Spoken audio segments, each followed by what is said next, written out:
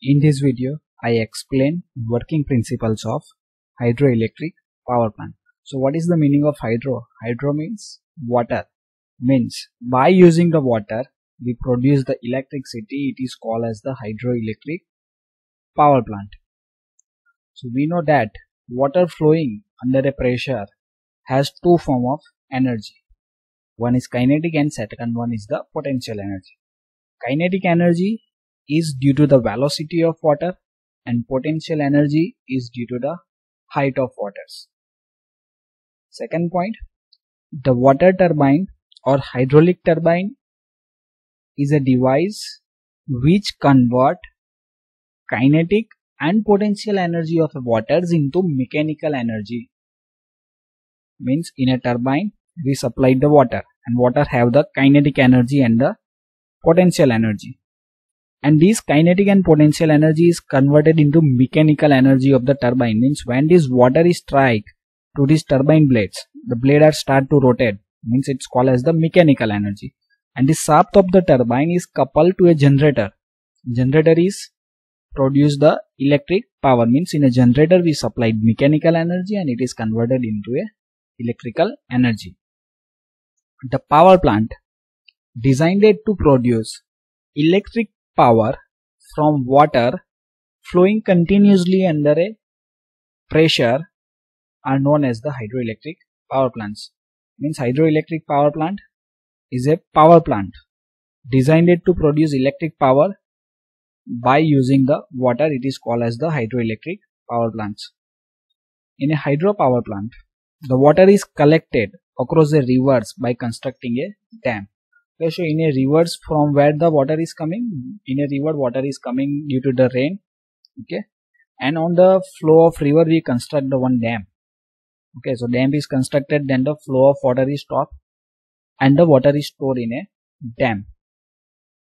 Then the stored water is supplied to the turbine by using the one pipe, and this pipe is called as the penstock. Penstock is connect the dam and the turbine, and this penstock means this pipe is supplied the water from dam to the turbine, and at the end of the penstock or at the end of the pipe we install the one nozzles. Okay, so functions of the nozzle is convert the pressure energy into the kinetic energy. Okay, so water coming out from this nozzle at a high velocity strike on the blade mounted on the wheel. So here you see these are the various turbine blades. On these turbine blades the high velocity water is strike. So when this water is strike at the higher velocity means it have high kinetic energy. Okay, so this kinetic energy of the water is converted into a mechanical energy. The mechanical energy developed by the turbine is used to run electrical generators. Okay, so here these generators are directly coupled with the shaft of the turbine. So in a generator this mechanical energy is converted into a electrical energy. Now, so this is the basic working. But what is the equations of the power developed by the turbine? Okay, so power developed by the turbine is denoted as the P, and the P is equal to rho g QH. Rho means density, G means gravitational force, Q is the quantity of waters, and H is equal to head of waters. Now what is this meaning of head? Head means it is the height difference from the water level in a dam to the turbine. Okay, it is called as the head.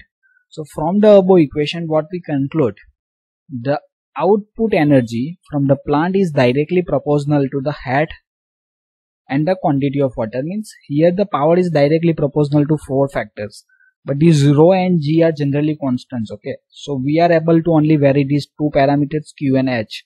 Okay, so H is depends on the rainy season, how amount of the water is stored on the dam. Okay, means if the more water is stored in a dam, that means the H is increased, and if the H is increased then the power available at the turbine is increased, and the Q is the quantity, means how amount of the water is supplied to this turbine. Okay, so this is the equations of the power developed by the turbine. Means if more height is there, more Q is there, then the more power is produced.